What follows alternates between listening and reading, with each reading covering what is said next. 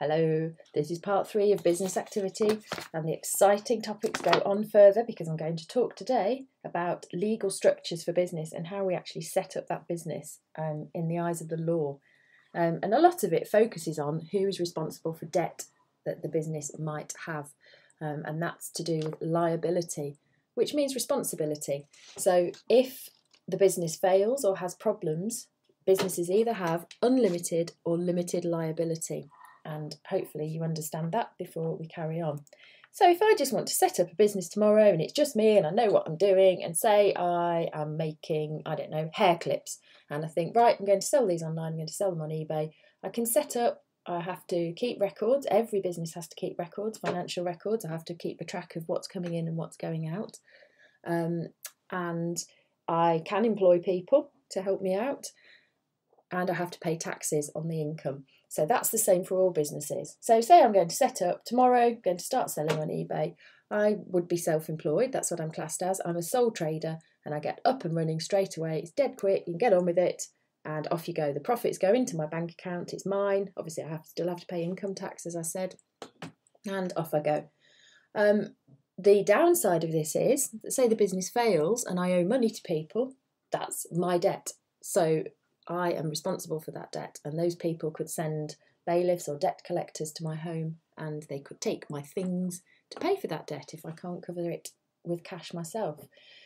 If I've got a friend or a couple of friends that we want to set up a business together, then that's called a partnership. And of course that's quite good because we can share our how much money we put into the business and we can share ideas.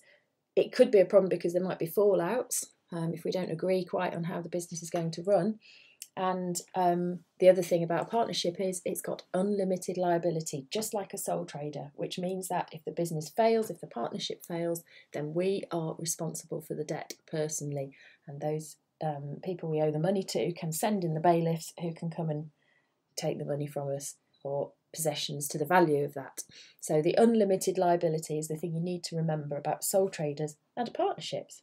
However, if I want to make my business sound more professional, maybe if I wanted to get a bank loan or something like that, or I want other companies to do business with me, it's worth thinking about setting up a limited company. There are 2 types of limited company. When you start off, you're going to set up a private limited company in which you're going to have shareholders, but this could be as much as you and your mum. And you say to your mum, can you put £1 in and you're a shareholder, because you have to have at least 2 shareholders. And the shareholders are the owners of the business. And all the information gets sent off to a central place called Companies House that's looked after by the government. And your names are there and your addresses, and your company will have a registered office. And it's all quite official.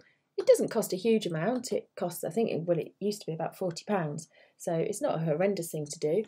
You have to send your accounts in every year, and you might need an accountant to do that for you. So that's going to increase your costs as a business.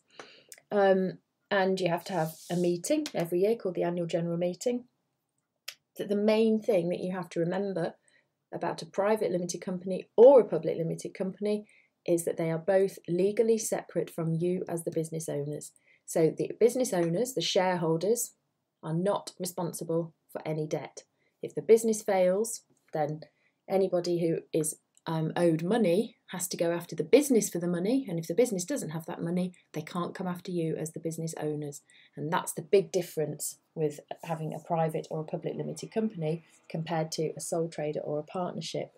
Now, a private limited company, it's called private because it's selling the shares privately to family or friends maybe. You've got control of who buys them. Whereas a public limited company, you sell the shares publicly. So you don't get to control who actually can buy your shares. And obviously it's that issue about control and selling shares publicly that makes a public limited company different to a private limited company. The other thing you need to remember about setting up a PLC or a limited company is the names for them. And students often, quite understandably, get a bit confused. A private limited company where you're selling the shares privately to people you know is a limited company, so it would be called Hurst & Hurst Limited Ltd, and that's what that Ltd stands for, even though written down it says private limited company. So then you think, oh yeah, PLC. No, Wrong. Private limited company, the abbreviation is limited, LTD. Whereas the abbreviation for public limited company is PLC. So think about Next PLC or Marks and Spencer's PLC. They sell shares publicly. You or I could go out and buy those shares. And that's the difference between LTD and PLC. LTD is private limited company and PLC is public limited company. So try and learn that as well to stop confusion.